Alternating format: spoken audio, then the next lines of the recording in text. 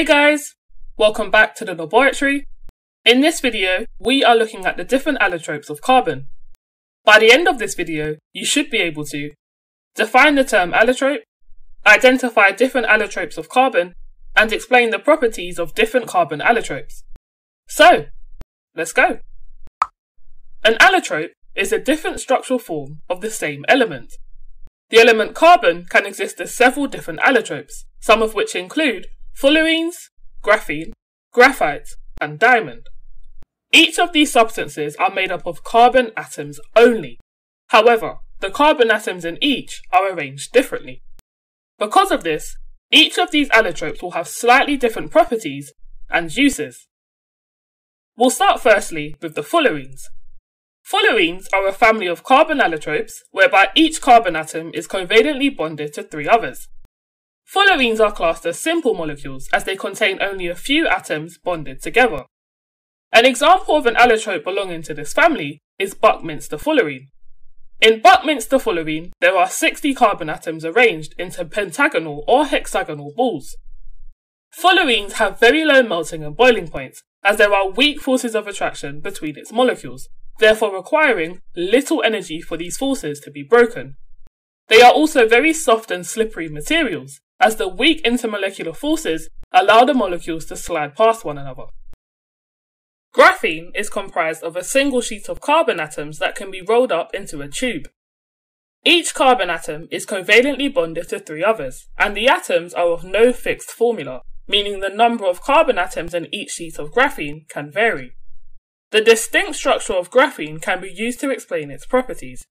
Since it is only one atom thick, graphene is a very lightweight material, and the strong covalent bonds between the carbon atoms make graphene very tough.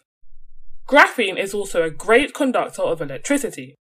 Remember that carbon has a valency of 4, meaning it can form a maximum of 4 covalent bonds at a time. Because the carbon atoms in graphene only form 3 covalent bonds, there are freely moving electrons that are not being held in covalent bonds. The presence of these delocalized electrons allow for an electrical charge to be carried, therefore making graphene a great conductor of electricity. Graphite is a giant molecular structure consisting of many graphene layers held together by weak intermolecular forces. In this allotrope, each carbon atom is covalently bonded to three others. The freely moving electrons on the surface of each graphene layer are able to carry an electrical charge, making graphite an excellent conductor of electricity and explaining its common use for making electrodes. As well as being a great conductor, graphite also has a very high melting and boiling point.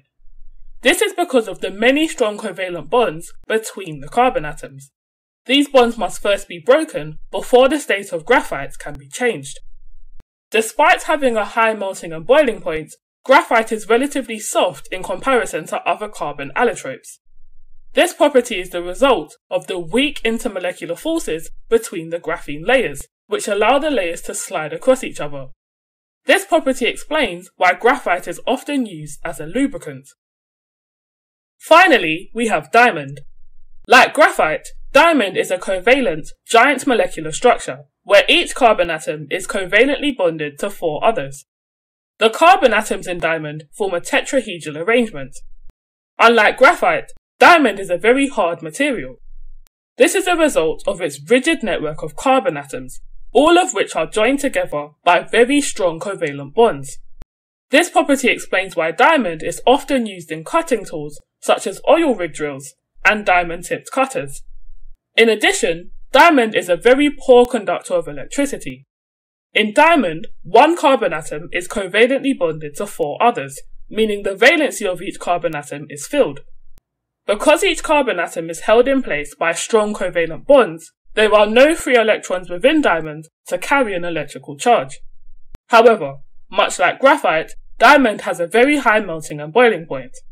The large number of covalent bonds within its giant molecular structure require a lot of energy to be broken and change its state. Here's an example of a GCSE past paper question. Take note of the marks awarded for this question. For 3 marks, you'll need to be making 3 strong points. Pause the video and take your time to answer. I'll be waiting for you on the other end with the mark scheme. The diagram has been provided in this question for a reason, so we want to use this to our advantage as we structure an answer. Now remember, carbon is in group 4 of the periodic table, and therefore has 4 electrons on its outer shell. As carbon needs an extra 4 electrons to become stable, it will form a maximum of 4 bonds at a time when it reacts. In the diagram of graphene provided, we can see that one carbon atom is only covalently bonded to 3 others. As the carbon atoms in graphene have not fulfilled their bonds, there are going to be 3 electrons moving throughout its structure. To conduct electricity, there must be freely moving charged particles to carry the electrical charge. In graphene, we have these particles in the form of electrons, therefore graphene is going to make a great conductor. So, to achieve our marks on this question, the first mark is awarded for mentioning that carbon has 4 electrons in its outer shell. The second mark is awarded for stating that in graphene, each carbon atom is only covalently bonded to 3 others. And your final mark is then awarded for indicating that there are going to be delocalized electrons in graphene that are free to carry the electrical charge. So, how did you do on this question? Let me know in the comment section below. Anyway, that's it for this video guys. Thank you for joining me in the laboratory.